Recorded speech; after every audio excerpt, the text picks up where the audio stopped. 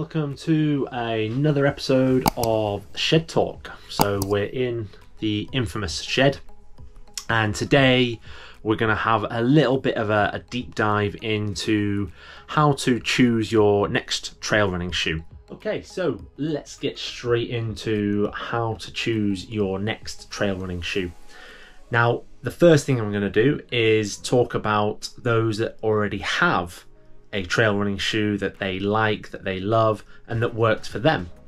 The first question I want to pose to you lot is, why are you changing the shoe? If it works, if it serves the purposes for the terrain that you're running on, it's comfortable, it fits well, you have no major issues, no injuries, no niggles, then that shoe probably is the best shoe for you, and you should obviously continue to use that. Now, obviously, sometimes the brand change the model, which then forces you to have to reevaluate that shoe, which is obviously an absolutely valid point. However, if you're just looking to change up the shoe because you're bored of that particular model, you want to maybe explore some different ones, I'd argue you're probably best off served keeping the one that you already have that works well for you. However, if you're only just getting into trail running, or you have found a shoe that maybe isn't doing the job that you want it to, or you're looking to maybe change up the type of terrain you're running on, then obviously, yes, we want to look at exploring different options and trying to find out that shoe that suits best. So, how do we choose a trail shoe? In a very similar fashion to a road running shoe, the first thing that you need to prioritize when looking at buying a new running shoe in general is fit and comfort. I.e., those are the two things that should determine your shoe purchase. Is one, does it fit correctly? And two, does it feel comfortable as you're moving around in the shoe? Granted, sometimes that can obviously work. You have a shoe that fits well and it feels comfortable when you're walking around the shoe shop, or when you've tried them on at home after buying them online, and then you go out for a run and they don't feel so great. However, there's always going to be a trial and error nature to buying new shoes in the first place, so the fit and comfort is still the best way to determine if that is going to be the appropriate shoe for you. Now, how do we ideally understand whether or not a shoe fits well?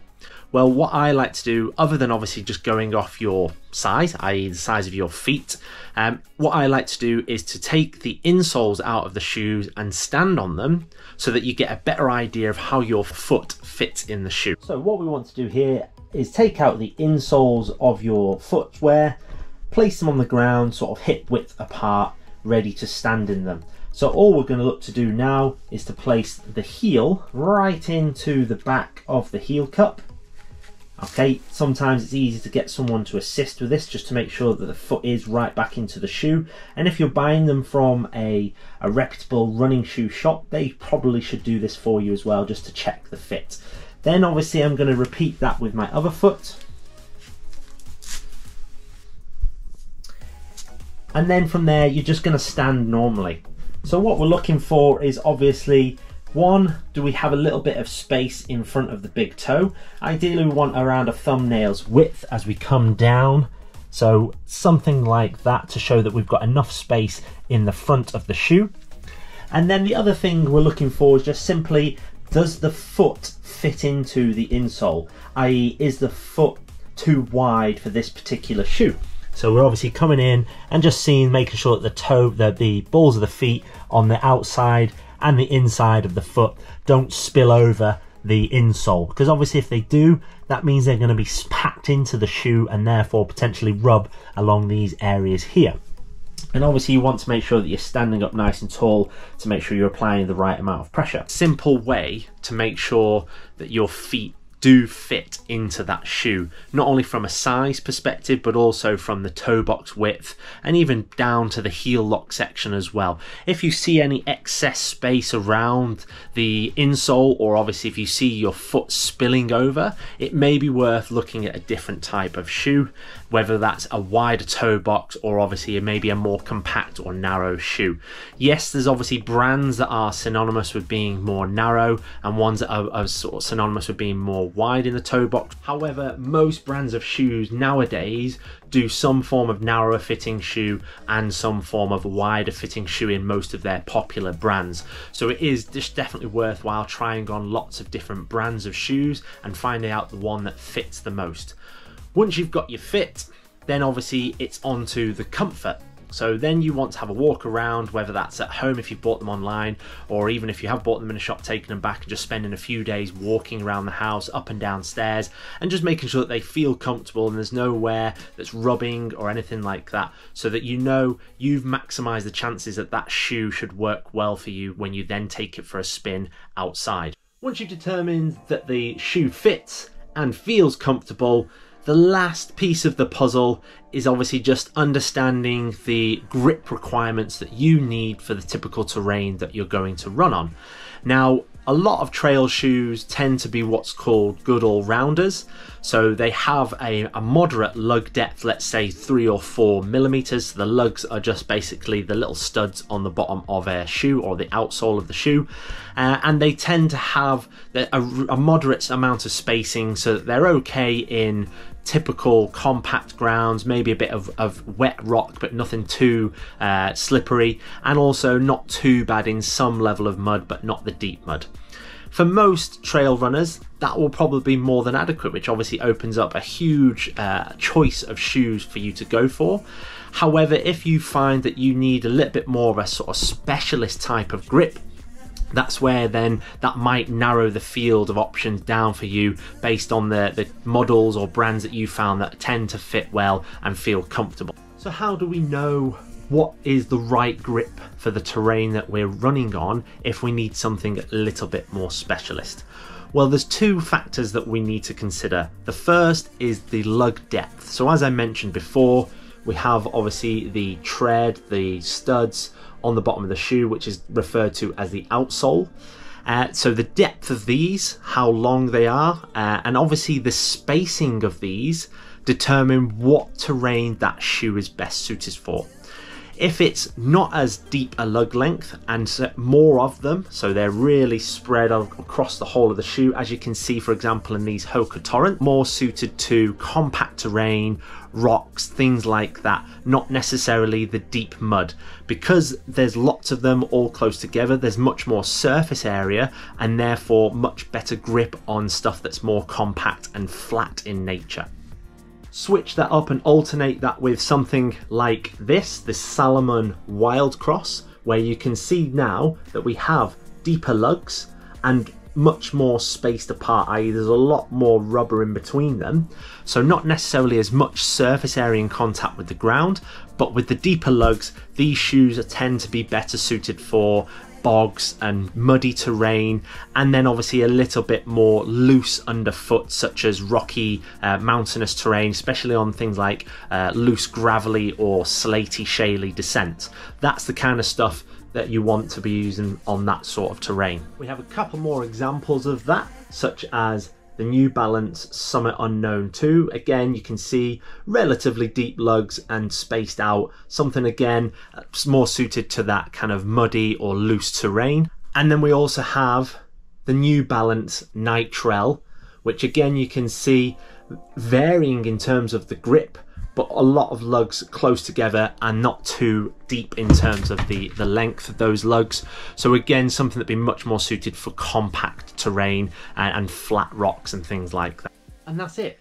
So you found a shoe that satisfies the requirement for grip for the terrain that you're running on, or you've got an everyday shoe, and then you've tried it on, it fits well, you've taken the insoles out to prove that, and it feels comfortable when walking around or spending a few days moving around the house. You've ticked all the right boxes there to determine that that is the best chance that you've got that that shoe will work for you. So then obviously the last test is to just get out and go for a run, and everything should hopefully fall into place. The final thing I do want to talk about though, because this inevitably comes up in a lot of conversations and will be in a lot of articles, is understanding the heel to toe drop also the stack height of the shoe. So these are some numbers that you may hear referred to, or the terms referred to, and I just wanted to quickly go through those to help you understand what they mean and the implications when it comes to choosing a new trail shoe.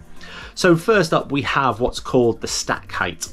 So this is simply referred to as the distance from the ground to the heel and the distance from the ground to the toes. So we're talking about essentially all the cushioning and the outsole of a shoe. How thick of that is that at the heel, and how thick is that at the forefoot? That's referred to as the stack height, and that's expressed in millimeters. That will give us two values. So for example, we could have 20 mil in the heel and then 10 millimeters at the toes. That would then give us a heel to toe drop of 10 millimeters, because the difference in height between the two is also 10. And that's just an example. Most road shoes tend to be around the 10 to 12 millimeter in heel to toe drop, whereas trail shoes can be anything from 10 to 12 all the way down to a 0 drop with something like the Ultras. So what does that necessarily mean for you? Well, obviously it changes the position of the foot slightly. So if we're looking at something that has a smaller heel to toe drop, then obviously the foot is going to be more level in position, compared to something with a higher heel to toe drop. It's going to raise the heel up a little bit higher than obviously the forefoot. Now obviously we're talking millimeters here, so yes, the position of the foot will slightly change, therefore the loading of the foot and the lower leg might slightly change, but in my humble opinion that has very little implication on running performance. It may have an implication on comfort. So when looking at a trail running shoe, if you've already had one before, it may be worth looking at the stack height of that shoe and the heel to toe drop of that shoe to then potentially line up some other options from other brands that might have similar statistics to try and give you a similar feel in terms of how the foot is positioned and how you load that foot. However, if you're getting a new shoe, I'd argue that on the whole, you shouldn't really need to be concerned with those numbers. Just go off the previous principles of the fit, the comfort, and the grip. Equally, you may find that you want multiple pairs of trail shoes to satisfy different scenarios. So for me, in my example, I have my Hoka Torrent 2s. They are my everyday trail shoe. As we talked about before, these have got quite a lot of cushioning, so quite a high stack height at the heel, and similarly quite a high stack height at the forefoot. So they only have a 5 millimeter heel to toe drop, so quite low, but they've got quite a chunky bit of cushioning. And for me as a runner, I find that if I go too minimalist in terms of cushioning, I start to get little bits of pain around my ankles just because they don't have as much support. However, when I'm running on something that's a bit more loose or boggy, these obviously don't have as much grip and as much stability as other options. So that's where then my Salomon Wild Cross or my New Balance Summit Unknown 2s come in. So with the Salomon Wild Cross, as we saw, quite an aggressive tread there, deep lugs, much more spaced apart for that loose terrain and loose rock. However, these have an 8 millimeter drop. So there's a difference straight away there between the shoes, and also not necessarily as much cushioning, certainly in the forefoot compared to the Hokas, to give you a little bit more feel when you're running on different terrains and a little bit more sort of proprioception back to the foot. With the Summit Unknowns, they have a 10 millimeter heel to toe drop. So again, different from the Salomons, different from the Hokas. But in my humble opinion, if you're doing your strength training, you're doing mobility work and exposing your foot to different loadings and different positions, there's no reason why you shouldn't be able to have different shoes from different brands with different heel to toe drops and suffer no ill effect, such as myself and I imagine lots of other runners out there. And it also then gives you options to be able to train in different scenarios on different terrains and have a shoe that is fit for purpose. But all three of those still satisfy those initial criteria of they all fit, they're all comfortable, and obviously they have the grip that I need for the particular type of terrain. And there you have it. That's how to choose your next trail running shoe. Any questions, please fire them in the comments below. I'd love it if you would subscribe and like this video, or share it with anyone else that needs a bit of advice on how to choose their next trail running shoe, and also just share the channel with others for those that are looking to perform at their best in marathons and ultra marathons and beyond.